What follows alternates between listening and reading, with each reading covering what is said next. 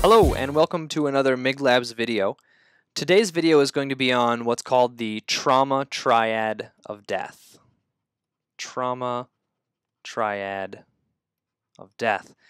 And we deal with a lot of triads in medicine, but the trauma triad of death is perhaps the most ominous sounding, and for good reason. It's a very serious condition that happens in, as you can guess, trauma patients, and it has very poor outcomes. So patients who fall into this trauma triad of death tend to die, hence the name. But the good news is that as EMS providers, as pre-hospital providers, there's actually a fair amount that we can do to prevent or sometimes even reverse the trauma triad of death before it's too late.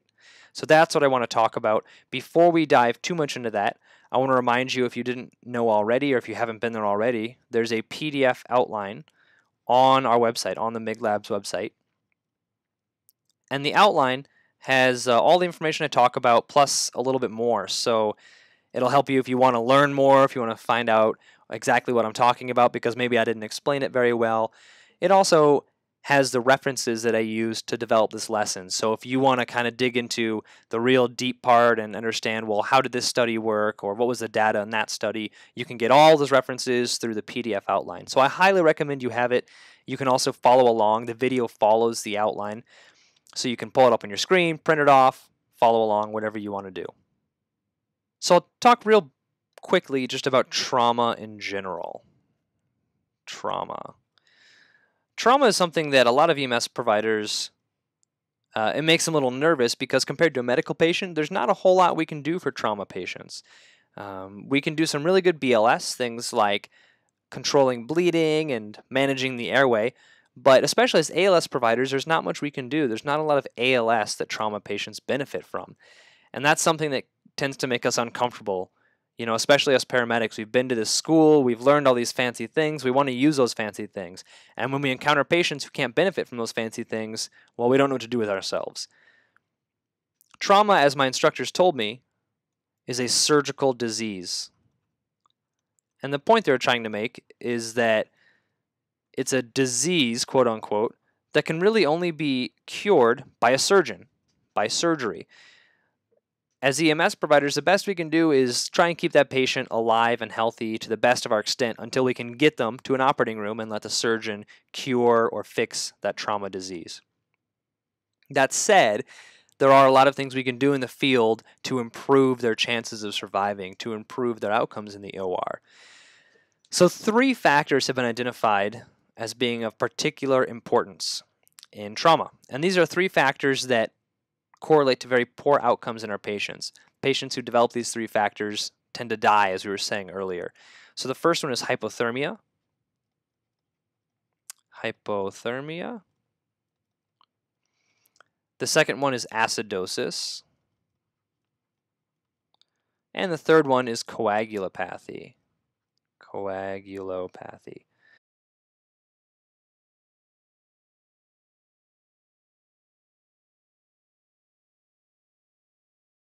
So let's talk about each of these. Hypothermia is, of course, the patient just getting too cold. And I'll go over here how these studies defined each of these things, but don't worry about memorizing this, the cutoffs or the lab values. It's not so much important to us as pre-hospital providers, but I'll go ahead and talk about it just so we understand. Hypothermia, as according to these studies, is a patient's core temperature dropping below 35 degrees Celsius, which is about 95 degrees Fahrenheit. Acidosis, that's just when the patient's blood becomes too acidic. There's too much acid in the blood. This was defined in those studies by a pH of less than 7.2.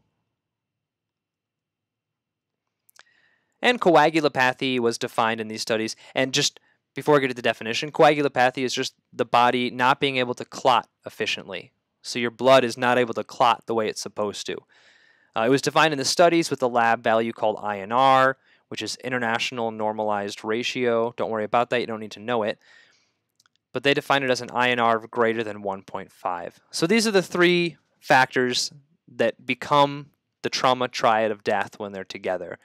One study showed that half of all trauma patients brought in by EMS, half of EMS trauma patients were hypothermic when they arrived at the hospital. So when we rolled through those doors, when we offloaded from the ambulance and rolled through the hospital doors, half of our trauma patients are hypothermic. And similarly, a third of our trauma patients are coagulopathic. That's pretty good numbers there. I mean, not good, but big numbers. A lot of our patients are suffering from hypothermia and coagulopathy and acidosis as well, although I don't know that a study has been done on how acidotic or how many of our patients are acidotic upon arrival. There's even more bad news. Let me extend down my little table here. Some other studies were done, and one of them showed that if a patient becomes 32 degrees Celsius or colder, 32 degrees Celsius, they had a 100% death rate. Every single patient who got that cold, and 32 degrees Celsius is about 90 degrees Fahrenheit. So every single patient whose core temperature dropped below 32 Celsius or 90 Fahrenheit, every single one of them died. With coagulopathy, one study found that every single patient who developed extreme coagulopathy died as well. 100% death rate for them as well. So you can start to see why these factors are so bad for our patients. They have very bad outcomes, and not only do they have bad outcomes, but a lot of our patients roll into the hospital doors already with these conditions. So by the time that the hospital gets to them, they've already developed these things. However, there's even more bad news about the trauma triad of death. So let me explain that. I'm going to go and draw those three factors up here again. Hypothermia, coagulopathy we'll put down here, coagulopathy, and acidosis. So the bad news is that each of these three factors can worsen the other factors. So hypothermia specifically can worsen coagulopathy, coagulopathy can worsen acidosis, and acidosis can worsen hypothermia. Now, I don't want to spend too much time just explaining exactly how that happens because it can kind of drag on and this lesson can easily become way too long. But just understand that these three can feed each other. And when they do that, the patient starts spiraling and spiraling, getting worse and worse and worse until they die. And if you think I'm not serious about them dying, I am.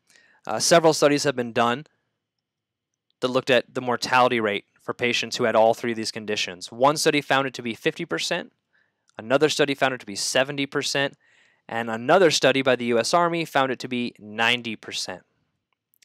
So we're looking at a 50 to 90% death rate for all patients who become hypothermic, acidotic, and coagulopathic. 50 to 90%. To put this another way, that's saying that if we let our patients develop these three conditions, then we're giving them, at best, a 50-50 chance of living or dying. Now, I don't know about you, but I'm not much of a gambler. I don't like those odds. I wouldn't want to get into an ambulance knowing that I have, at best, a 50% chance of surviving, and at worst, a 10% chance of surviving. So what can we do? How can we stop patients from getting into this trauma triad of death and dying? Well, let's address solutions to each factor one at a time. So that first one, the hypothermia. The second one was the acidosis. And the third one was the coagulopathy. So making this table just like we had earlier, if I can draw a straight line. And let me preface all three of these things by saying that an ounce of prevention is worth a pound of cure. Maybe you heard your mom say that growing up or something. It's a common phrase, but it really holds true, especially in the trauma triad of death. It is much, much easier to prevent one or all of these three factors from coming on in our patients than it is to try and reverse them once they've already set in. So hypothermia, how can we prevent that? Well, the biggest thing is exposure. We're trained in EMS to expose our patients, right? I was taught that A naked trauma patient is a happy trauma patient. You want to cut the clothes off so you can examine, so you can perform a good physical assessment. And that's good. I'm not discouraging that. You need to do that. It's good to give a full assessment of your patient. But think about what you do when you're done exposing the patient. Do you cover them up with a blanket, or do you leave them lying naked and exposed to the air? So try and cover them up with a blanket, or maybe even with their clothes. You can take their cut up clothes and lay them over them when they're done, or something to reduce the amount of cold air that's blowing across their body.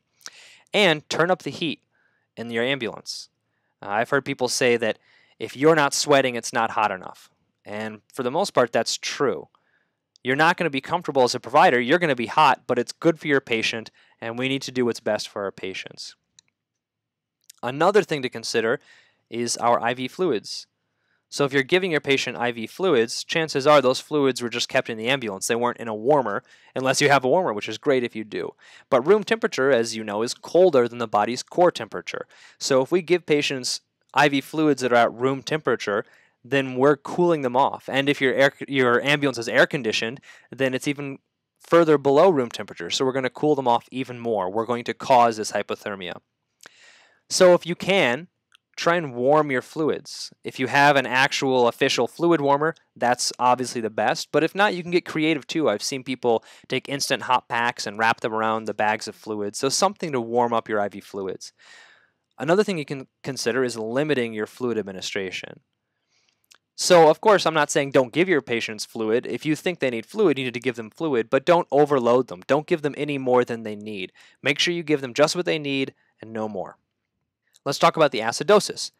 Now, this is really hard for us to reverse or to fix. Really, the only thing you could give that's commonly found in the EMS drug box would be sodium bicarbonate, which can increase the pH.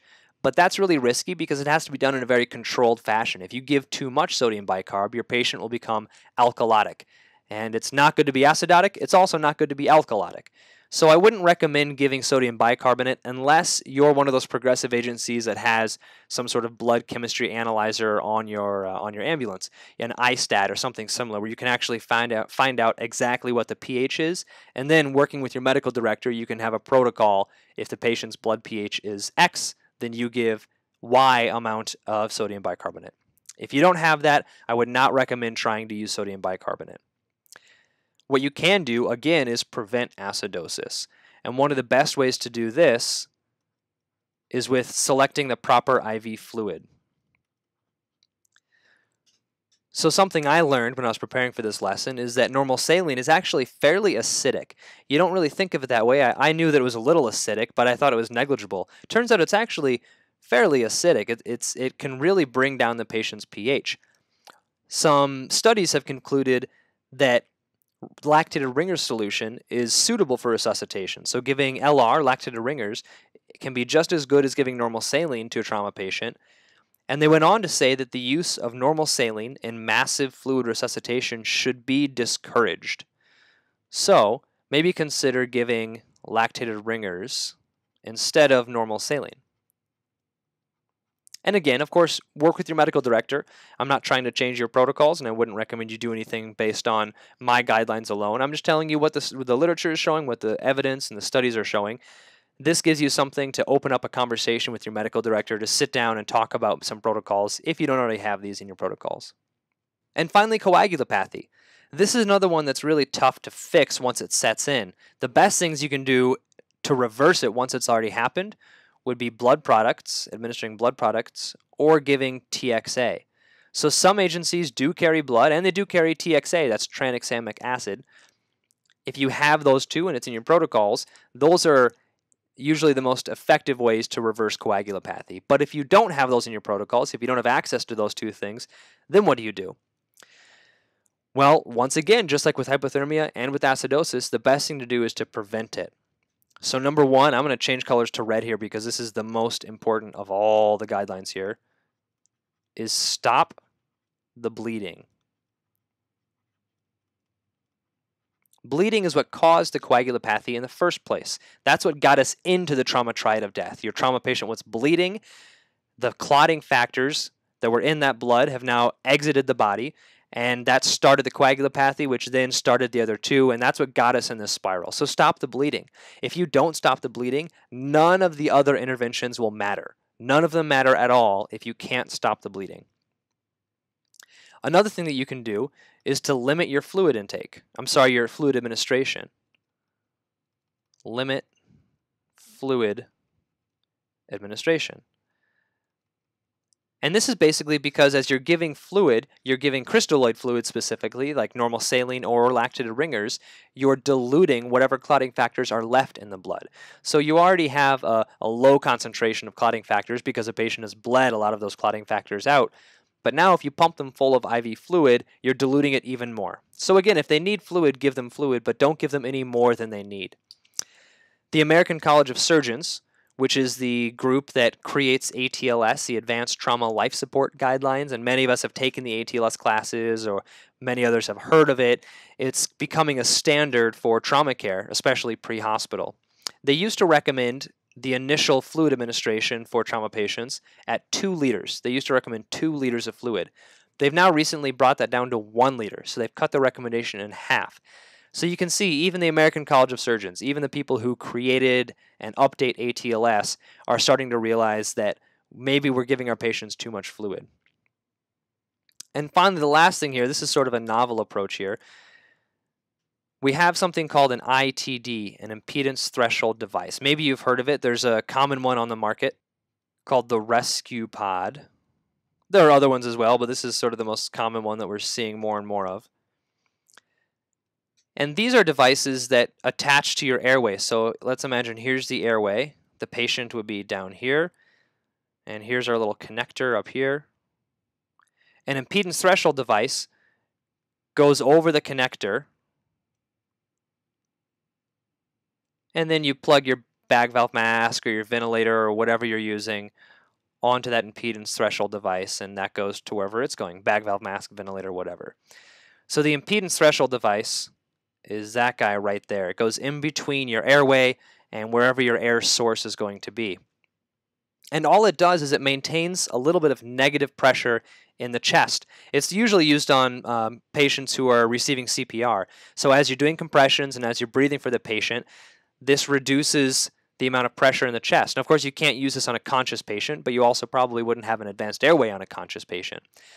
There was a study where they had pigs, and they bled more than 50% of the blood out of these pigs. So these pigs are at less than half of their normal blood volume. And so they're in hypovolemic shock. And in some of these pigs, they gave them advanced airways, and they attached an impedance threshold device, an ITD. But they didn't give them any fluids, no fluids at all, just the impedance threshold device. And that caused an increase in 10 to 15 points in the systolic blood pressure. That's 10 to 15 millimeters of mercury increase in blood pressure from doing nothing other than putting this ITD on the airway. It creates that negative pressure in the chest that helps to draw blood back into the core, back into the heart and the lungs. And so if you have a patient who's really bad and they're really circling the drain and maybe they're unconscious and now you've intubated them or given them some other sort of airway, they've already been in that trauma triad of death for a little while and they're spiraling and they're close to death. You might consider, with consultation with your medical director, using an impedance threshold device as sort of a last resort to increase their blood pressure without having to give them fluid, without having to dilute those clotting factors, without having to make them more acidotic, without making them more hypothermic. Something to consider, and like I said, something to talk with your medical director about. So that's it. That's the trauma triad of death, just the basics. The most important thing to remember is that you need to prevent these 3 factors: hypothermia, acidosis, coagulopathy. If you can prevent those 3 from setting in, or even if you can prevent 1 or 2, you will give your patient a significantly better chance of survival.